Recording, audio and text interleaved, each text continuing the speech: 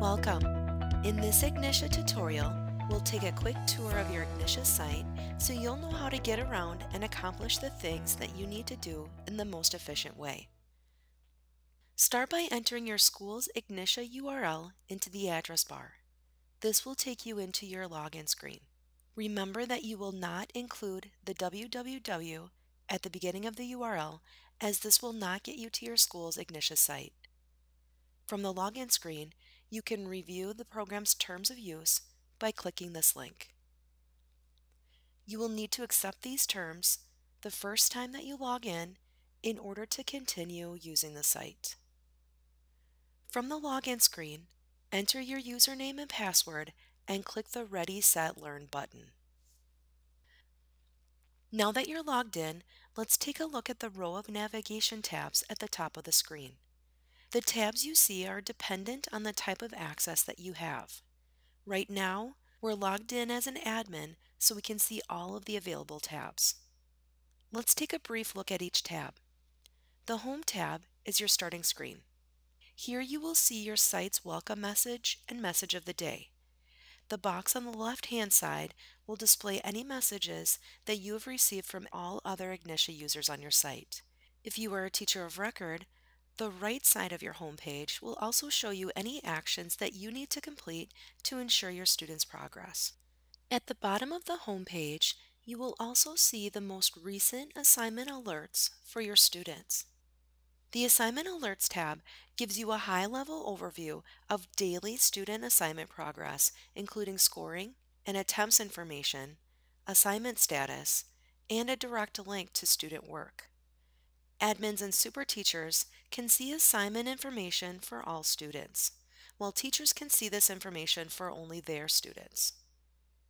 The School Settings tab is where site administrators will determine default settings and permissions within the site. This tab is available to only admins. The Teacher Admin tab is where site administrators create and manage teacher accounts. This tab is also only available to admins. The Students tab is where student accounts are created and managed. This page will also allow you to create student groups, which can be used for monitoring and enrolling specific groups of students. Admins and super teachers will be able to see all students, while teachers will only be able to see their own students. Admins set the permissions that determine what teachers and super teachers can do within this page. The Parents tab is where parent accounts are created and managed. This tab is visible to admins, but access can be given to teachers and super teachers as well. The Course Enrollment tab is where student course enrollments are managed. Permissions will determine what teachers and super teachers are able to do on this page. The Gradebook tab allows you to enroll students into courses.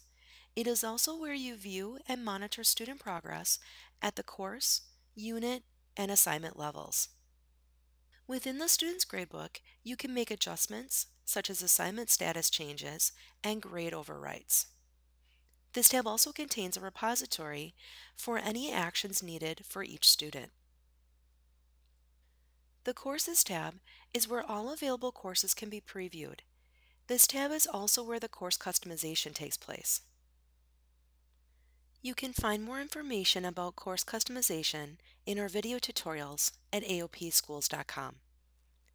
The Reports tab allows you to generate data on various aspects of student activity in the program. For admins, this also includes teacher activity. And lastly, the Messages tab is where messages between users are created, sent, received, and saved within the program. Now that you know what's here, let's go over a few tools to help you find what you need and to get you around faster. Several of the pages include columns that can be organized alphabetically in ascending and descending order simply by clicking on them. If you're looking for something specific, place your cursor underneath the empty box under the column heading and start keying. After the third letter, the list will show filtered results based on what you've keyed. You will see these search tools throughout the Ignitia site. Within the Course Enrollment and Gradebook tabs, you will see a box towards the top of the page. This box will allow you to enter details that will filter your search. For example, by using the search options, you can view information by student name, student ID, and campus ID. You can also filter by student or enrollment status, subject, course, or by teacher. Additionally, from the Gradebook tab, you can even search by group. Once the criteria is entered, click the search button and the results will show below. Now let's take a look at another great navigation tool. It's called the Go-To button, and you will see it in several locations within the site. Here it is in the Students tab. The purpose of this button is to filter tab information to a specific user. For example, if you want to look at the student's gradebook to view performance on a specific assignment, you could click on the Gradebook tab and use the search options that we discussed in order to find out more information about that student. But there's a faster way. If you click the Go-To button next to the student's name underneath the Controls column, a drop-down appears and gives you several options. If you choose Gradebook from this list, you will be taken to the Gradebook tab and your student's course information will populate automatically. You'll also notice that when you're viewing student work, you will not see the navigation bar or the tabs. Instead, you'll see the Go-To button, which you can use to navigate out of the assignment.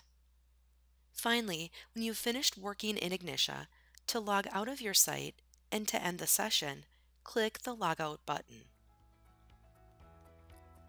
If you have further questions or would like more information, please contact technical support at 800-735-4193 and select option 1. Thank you for viewing this Ignitia tutorial.